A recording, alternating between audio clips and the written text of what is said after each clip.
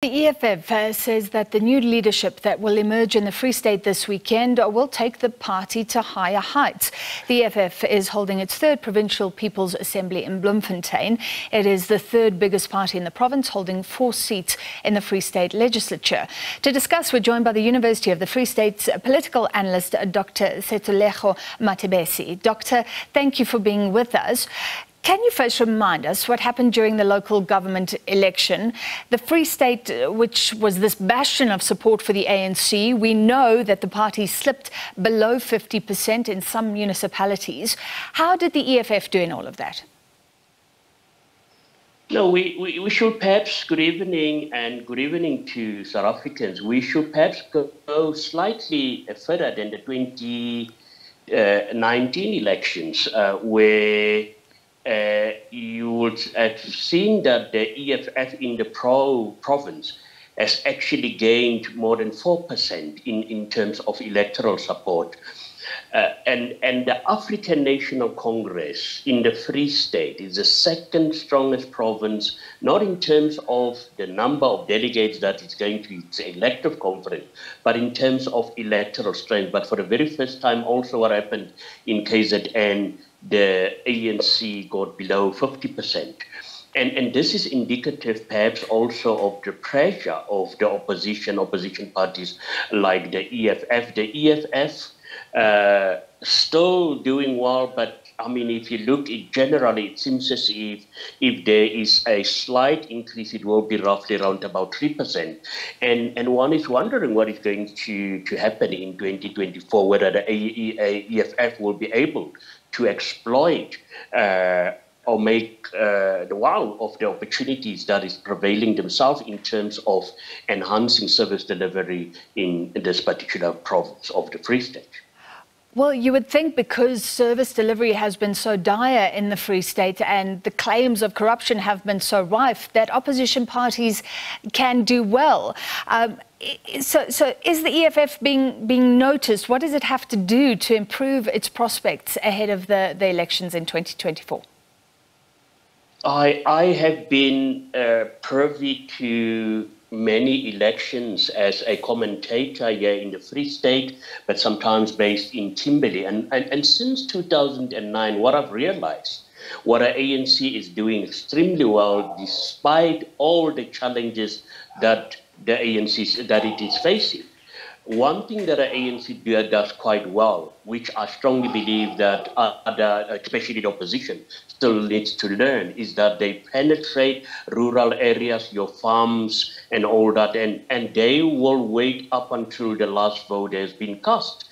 The ANC will send out foot soldiers. And these are the kind of things that parties need to start doing.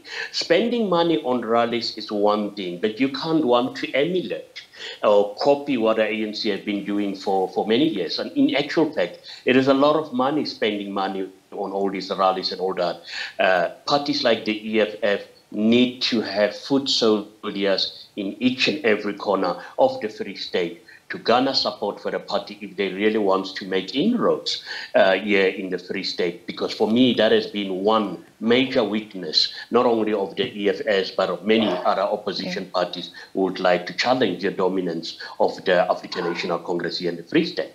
And then you need a strong base. The EFF is saying it had 25,000 members. I think that was 2018. It's gunning for 55,000 by December, so a more than doubling. Is that possible? Well, it's possible. I saw during their 9th year birthdays recently the support that they garner filling up stadiums. And what really surprises me, and I think this is something that the EFF is doing quite well, is that they spend almost 2 months preparing for that event. Unlike in the past where 2 weeks before a major event, even the public, you should not be an EFF member to know that something happens. Here in Bloemfontein and in some of the regions of the Free State, you know, billboards were up and all that. There was a buzz about that particular event. And these are the kind of things that the EFF have to do, but they need to do that very consistently, because that's the problem with our political parties. Some of them seems to only smell the coffee. 2 or 3 months before any elections. And politics and garnering support is not only about elections. There should be consistent engagement with potential voters to indicate that they can offer better opportunities for Free Staters and for South Africa in general. All right, so are there strong leaders in the ranks? And I think we are so focused, Doctor, on the ANC heading into the conference in December. We've seen the divisions, we've seen the nuances in different provinces. How would you say the EFF is gelling together in the Free State? Is it a united party? Are there strong leaders who can take it forward as well? Yes, I mean, you've got a provincial chairperson, Mayor Mandisa Matebesi, who have been around for some time, very experienced leader, and Sipati Namani, and even in Tate Simanga, those have been leaders who have been around within the EFF. I haven't seen any public spats. And within any organization, from time to time, there will be contestation, especially this time. But what the EFF have been doing quite well with all their provincial elective conferences, we haven't seen these infightings, unlike in other regions. Yes, there were some provinces where there was, but definitely not the Free State. I've always seen a united force here in the Free State, and I think that bodes well for the party in the Free State. But as I've indicated, internal unity, for that to translate into amazing, much more electoral support, it simply means that they will need to ensure that they do get the foot soldiers that will attract voters to the party. But also the EFF should start demonstrating their strength in municipalities. Rather than just taking a radical stand, the EFF should start demonstrating what can they offer. And there should be tangible things that are realistic. And I don't say their policies are not realistic. And I think to a certain extent, maybe there might be some Free Staters that would want to align themselves with the EFF. Final question for you, Doctor. How's the EFF looking overall? We're going to hear from the party leader, Julius Malema. And the party is still taking opportunities, for example, disrupting Parliament. It recently held up placards. But does it have a clear strategy going into the next election? From my perspective, the party seems a little bit unsure on immigration. We're seeing lots of parties being populist, you could say, if you want to criticize them. The EFF has been checking on restaurants, if migrants are being employed or not. But it's also saying, let's be kind to our African brothers and sisters. And it's very anti-xenophobia. Is it finding a clear path, a clear strategy that people understand?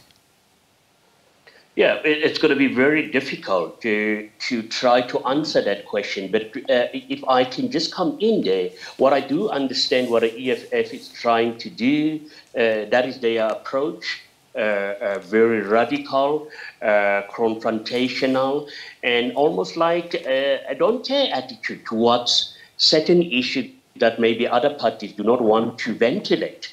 But one should be careful, because in the eye of your middle class, and perhaps it's not a party that will want to garner some votes from the middle class, because for me, it's to what extent does this radical approach enhances the image of the party? I think the EFF have done enough in attracting the marginalized South Africans. But there is a possibility, the potential, just to go beyond that. But I mean, their approach sometimes where you ask that when it comes to debate, is it a question of you need to be disruptive to set across your point? These are the kind of things that one will have to ask. I mean, the issue of land, it is an issue, although there are certain sectors of South Africa who will not want to hear about that.